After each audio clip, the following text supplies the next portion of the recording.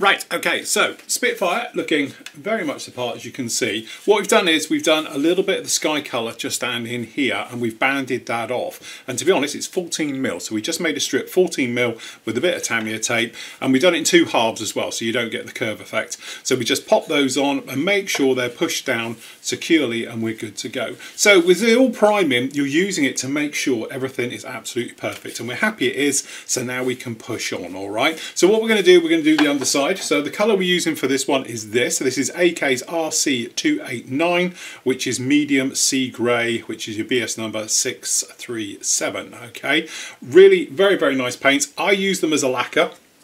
So although you can thin them with other stuff, I like to use rapid thinners, as you know, and it works really, really well for this stuff. The one thing you'll notice though, if you are doing it in lacquers, is that you thin it and thin it and thin it. And I'm thinning this to around about 70% thinners. So you certainly get your money's worth down on this one.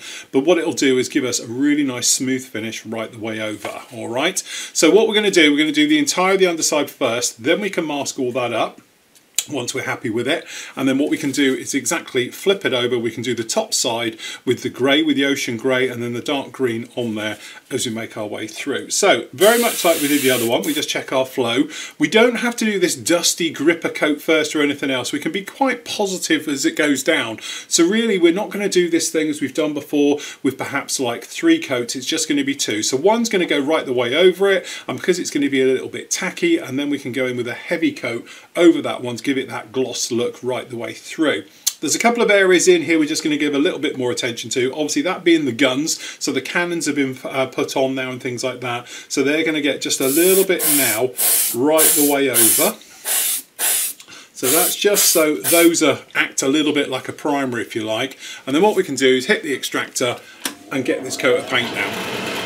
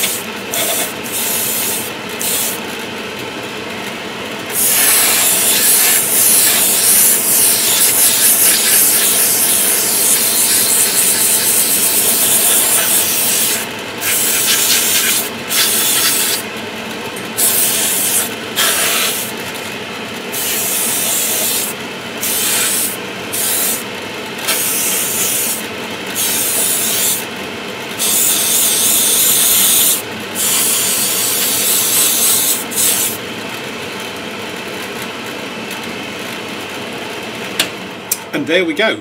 That simple, that quick. Now we've got a primer down onto there, you'd be amazed of how quickly you can just get paint to go down and lock in. And hopefully you can see, looking very nice and glossy. But again, this has got a rapid drying thinner is in there, so it's not going to take too long to dry at all. At the same time we're doing that, obviously we've done these already, so we've actually got the flaps sorted and done. We've actually got the wheel wells all painted as well. So anything that's going to need that light grey under there, now's the time to do it. So what we're going to do, we're just going to let that dry off for around about 10 minutes. Have a good look at it, make sure we haven't missed anywhere. If we're happy, what we can do is then flip it over, mask up down this bottom side down in here, and obviously up around the front, and we can get the top grey up there, all ready for the green after that.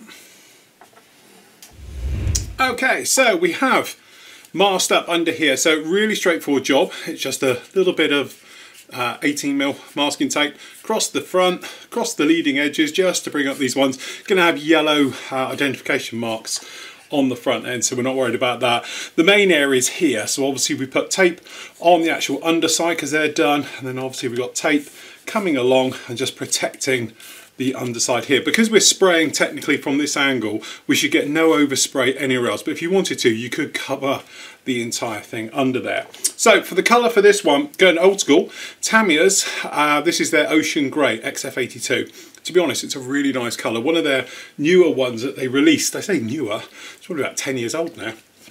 But anyway, I'm mixing it exactly the same again with some lacquer thinners, so we're putting that in, and it's around about same thing, but not quite as thinned as we've just seen before. So this is now probably around about 60% thinners to 40% paint down in here.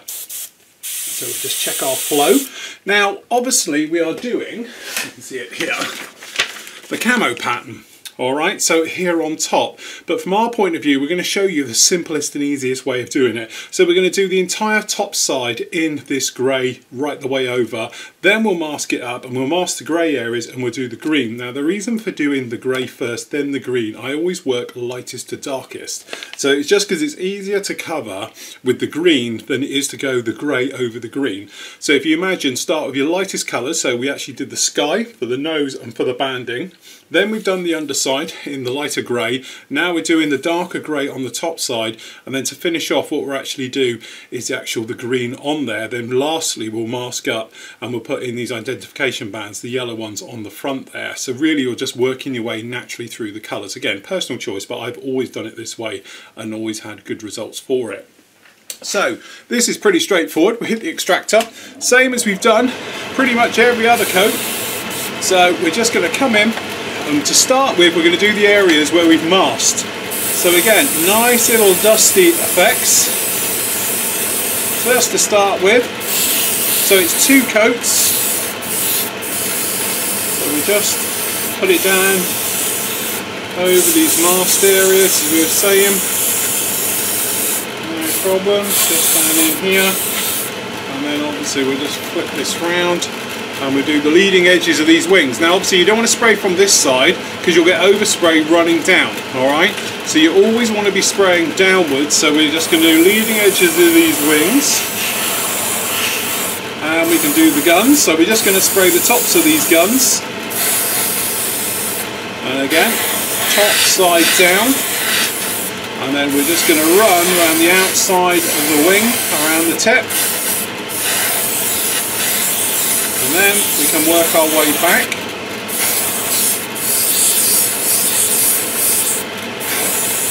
On the tip.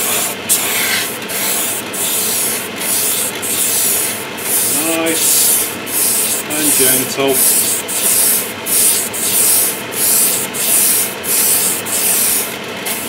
And again, we're not trying to flood it or anything else like that. So we just basically got this nice wing done. So again, you can just little bit of trouble when it's coming through. Hold on one sec. I haven't used Tamiya acrylic paint forever, and I think this is just showing me why. There we go. Coming through again. Come on. And this is why I don't like using acrylics or even fake acrylics. So what we'll do is show you how we can rectify this.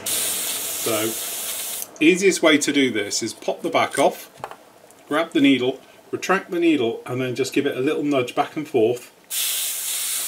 and just see if that clears it.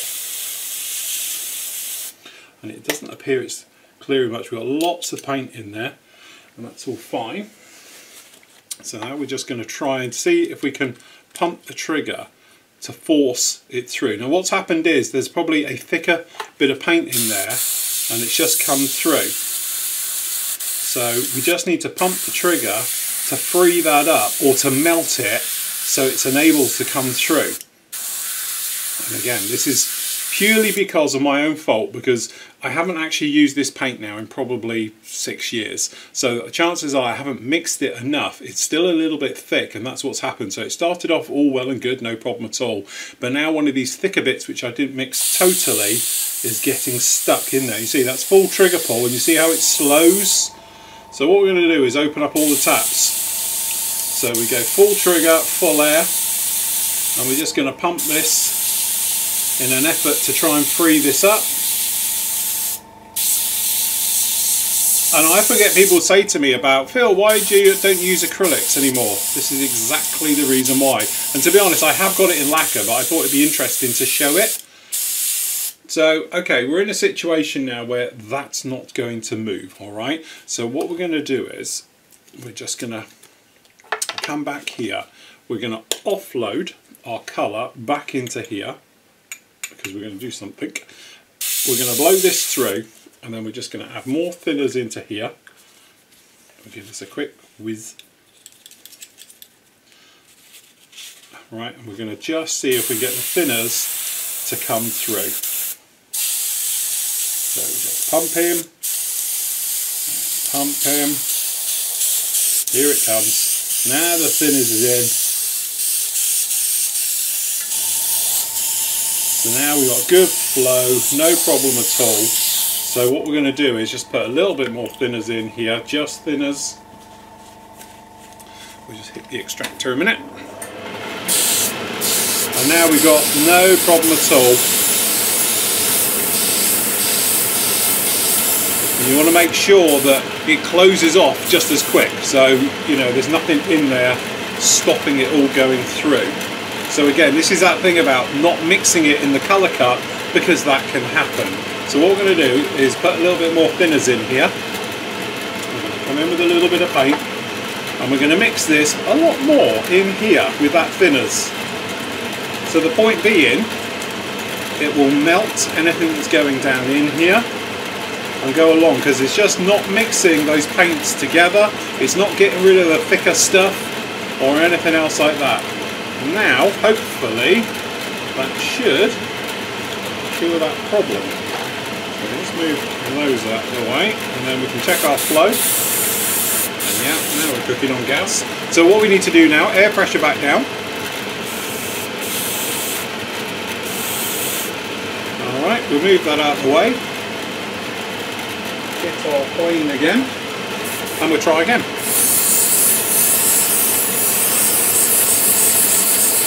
So again, same thing, nice and wet finish. Nice wet coat. So when it dries all nice and smooth.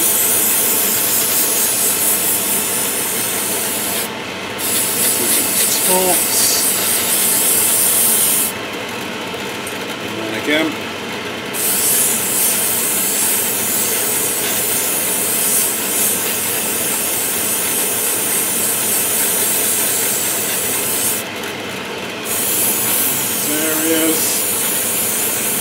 That's down the back. Obviously, tails and rudders.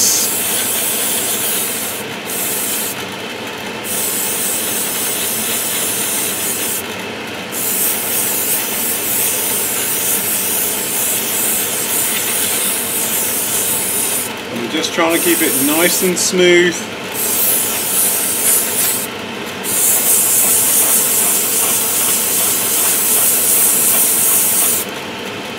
We're just going to grab it from the wheel wells underneath here, and again all looking nice. So same thing.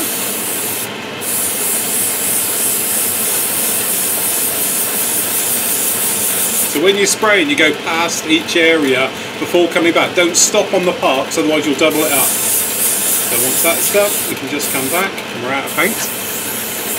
So just air, just to dry it around. Hopefully you can see how nice and smooth all of that still is. So we'll just do a quick refill. We're not going to need much, it's just this last bit. Just again though, same thing, plenty of mixing. Make sure you get it all out. And that's the thing as well, we always put the thinners in first, so the paint doesn't go down to the needle straight away and bung up.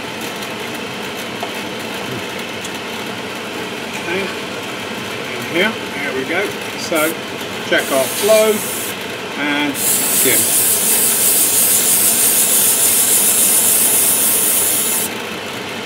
There we go, a little bit just down around the rudder.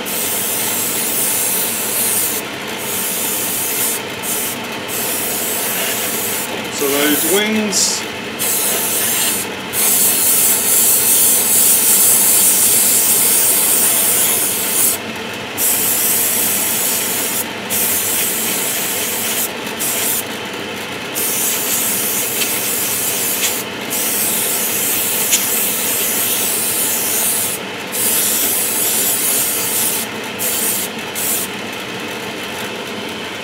And that will do us. There it is. All looking very nice indeed.